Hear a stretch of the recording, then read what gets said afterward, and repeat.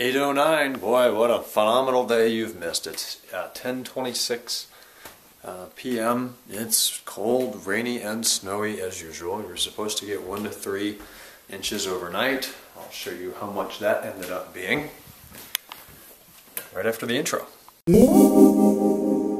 Welcome back. Pretty much nothing. A slight dusting in the mulch where it's cold and frozen, a little bit on the roof. Roads are not wet, or not snowy, but they are wet.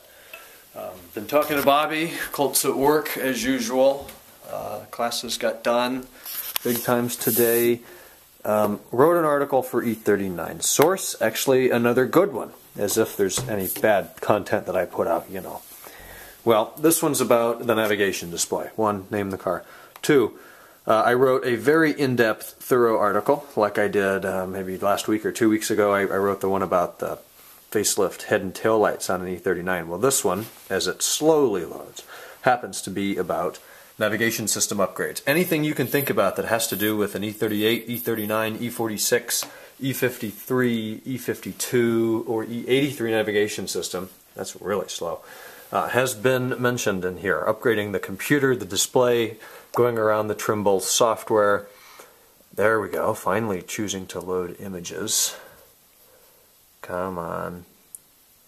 It's a long article. It's like 1,500 words, but we got pictures in here, we got videos, we got more pictures, and the videos are down here at the bottom, and it's very thorough. If I had found something like this back when I was first looking into upgrading all my stuff, it would have been really nice to have all the information by somebody who's done it in one place regarding everything, upgrading the software and hardware aspects of it. So E39Source.com if you want to check that out. Also, we added a new page today, the contact page. It's about time we have a way and a forum for people to contact us. So here are the 3 administrators, cars listed, featured articles, emails, as well as a forum to contact support so you don't have to open up your mail client and do it manually, and ways to contact our YouTube, Facebook, and Twitter accounts. Alright guys, I got cords around my neck because I'm getting ready to go up and get to bed. It is 2:55 in the morning.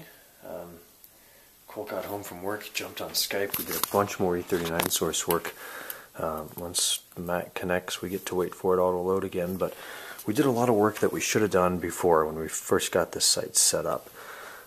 We added the contact page. I think I mentioned that before. We also added a participate page, which describes how users can make videos and or write articles, all with forum integration here. Also added the terms and conditions page, which is just good practice for a blog. In addition to Bobby getting his article up regarding the recall BMW recently made, or is about to make actually in March.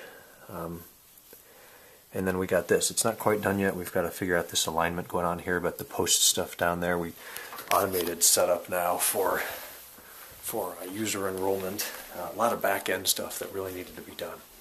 Anyways, good productive day on the site, I suppose. It's cold and snowing again. And it's March 1st. Welcome to the month of March. The two most miserable months of the year are done. And now we're in probably the 4th. December's worst. January we see some progress. So stick with me on that. We got 31 days to get out of the way before we're in April, and we'll have a little bit more snow in April, May, and June, and July, and then August the snow should be done. So that's it for me. We'll talk in 8:10 tomorrow. I don't know what's going on. It's Friday. I have the day off. That's it.